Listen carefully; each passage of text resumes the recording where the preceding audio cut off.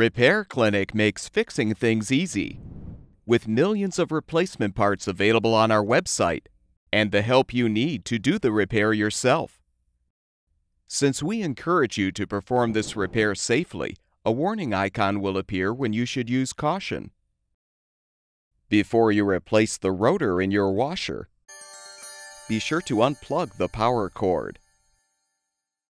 Using a T20 Torx bit or a 1/4-inch socket or nut driver, unthread the screws securing the rear access panel.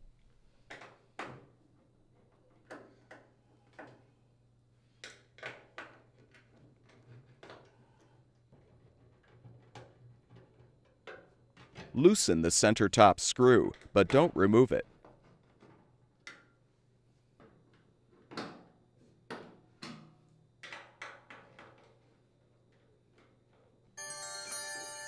Now slide the panel to the right to remove and set it aside.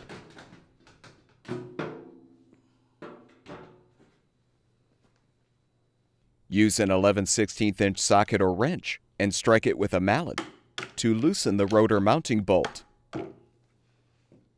Unthread the bolt and pull off the old rotor.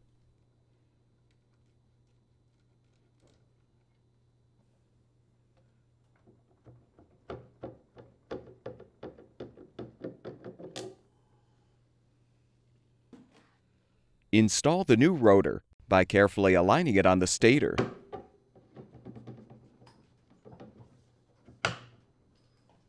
Thread and tighten the mounting bolt.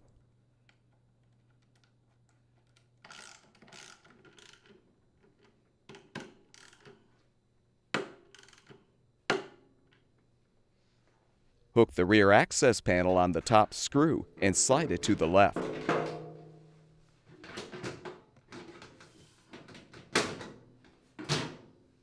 Tighten the screw. Rethread and tighten the remaining mounting screws.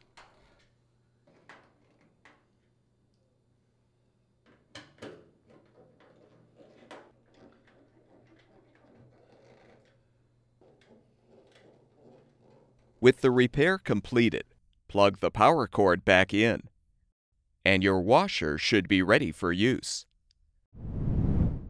At Repair Clinic, we make fixing things easy.